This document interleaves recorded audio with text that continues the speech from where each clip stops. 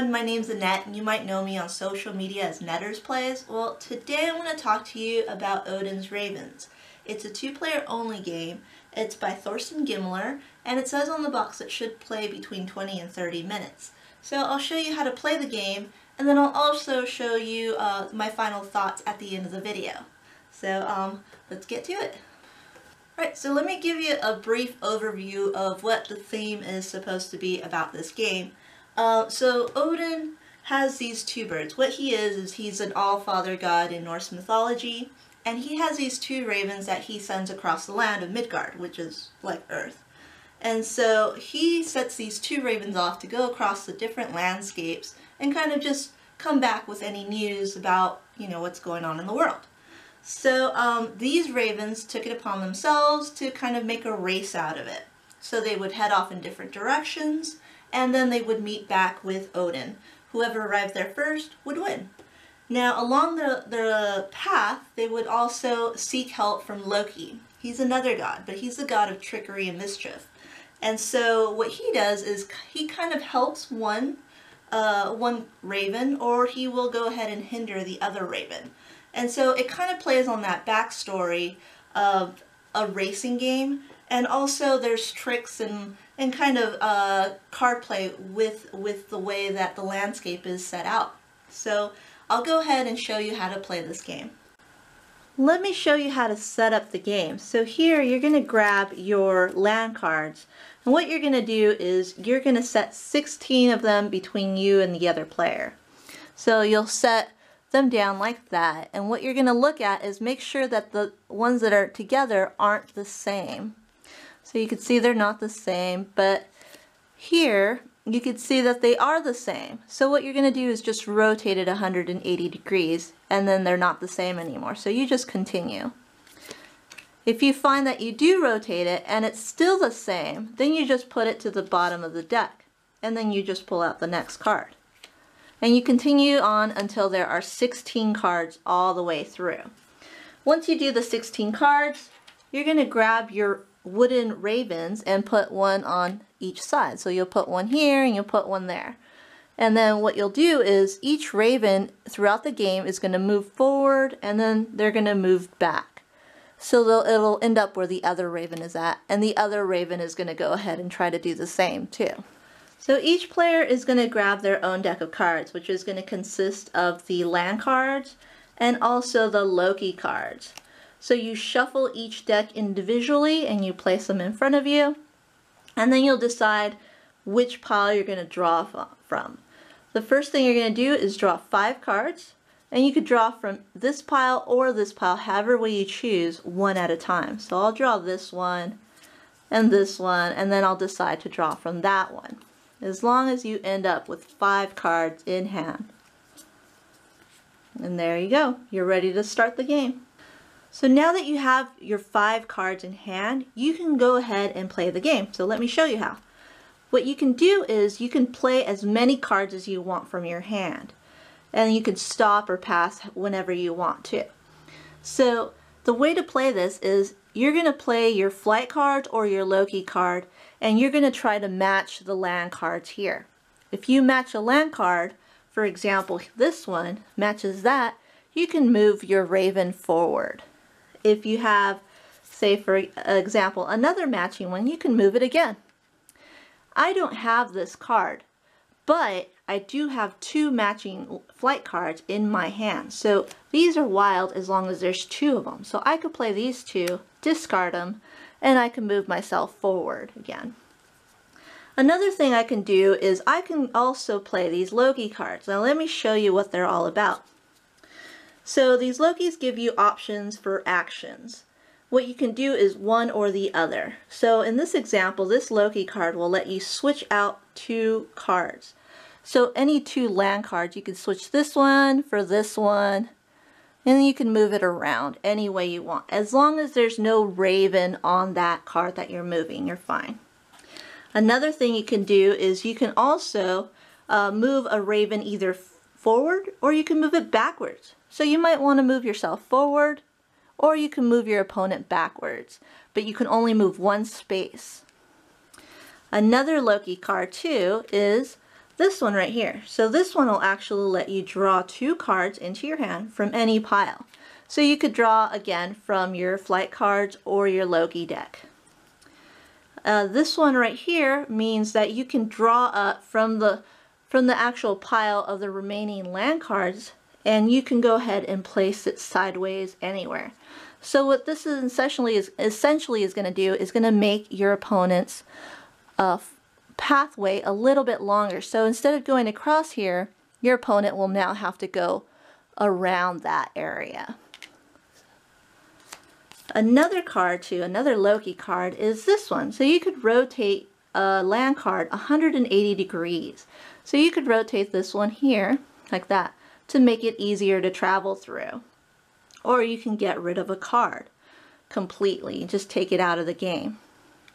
If I have a pathway that has more than one card of the same type, and if I were, for example, to play this one snowcap card, then I can move my Raven further across it because it all matches. So instead of just moving one space, I can move a few spaces ahead.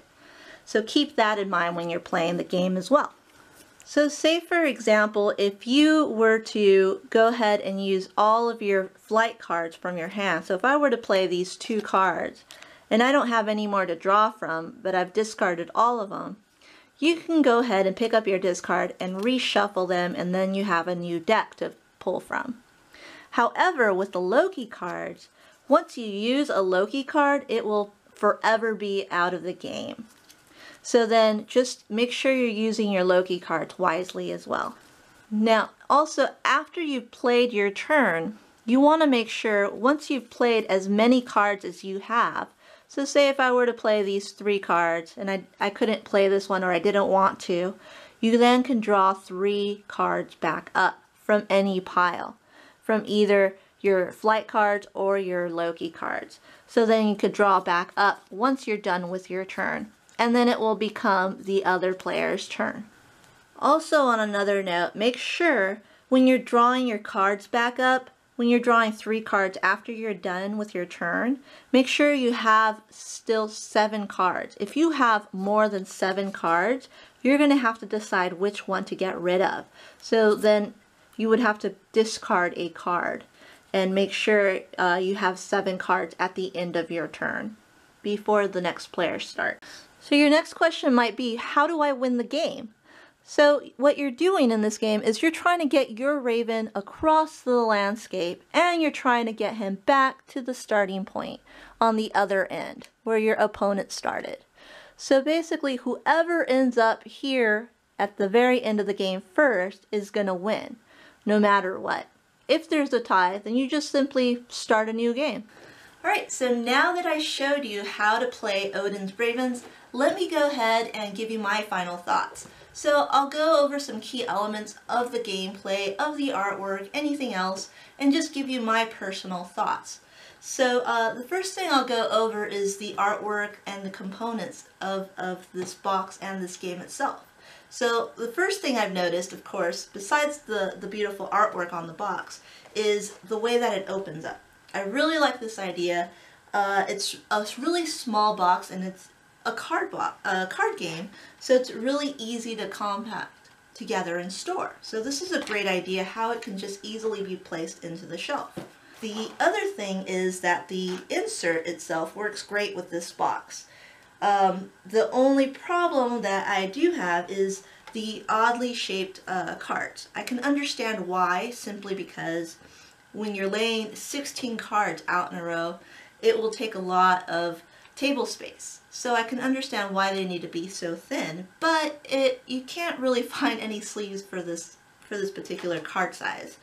It also doesn't allow it in this insert, but it's not a problem. It's simply a 2-player game, and even if you play it enough, it doesn't cost you that much to buy another one, if you do play it that much.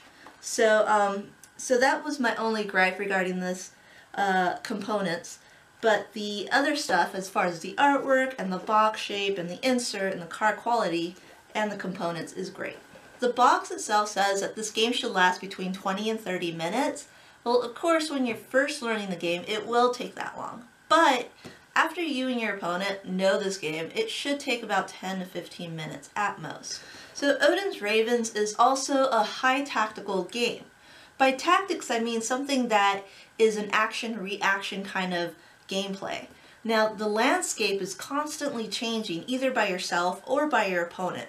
The cards that you're drawing is constantly changing. You don't know what you're going to have in hand. You don't know what the landscape is going to look like after your opponent plays their turn. So you have to react constantly to these changing elements.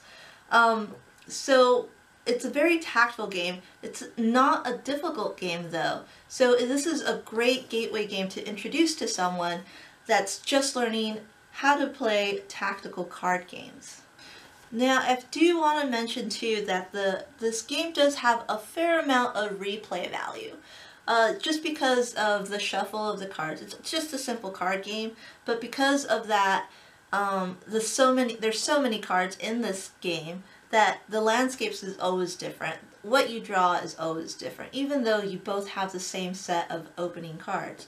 But because you're drawing either a combination of Loki or you're also drawing a combination of the regular flight cards, it always changes from game to game. But it's still simple enough, and it's also very highly replayable, so this makes also another great filler game.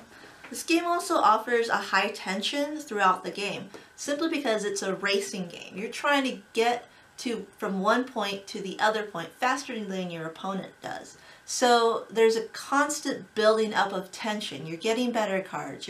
You're kind of setting yourself up for a better progression along the line, or you're trying to just screw over your opponent. So when you're reaching the end point of the game, it's just the tension it builds up, and it makes it a very enjoyable game towards the end. So without those Loki cards, I just wanted to make note that the game itself would just be predetermined to the shuffle of the deck of those flight cards, and also what is arranged for the land cards themselves. Those Loki cards provide the manipulation of the land cards and also of the draw of the flight cards too. So this game is just highly based on those Loki cards. You should definitely use the Loki cards to manipulate the land and kind of hinder your opponent as much as you can, or make yourself progress as much as you can. That's the only way you change the incrementation of what is going on along the flight and what is arranged there. So I just wanted to make note that it's not just predetermined because of the deck, but the Loki cards will actually create the manipulation, which is creates high tactics too, and it makes it a little bit more interesting than just dealing with the draw.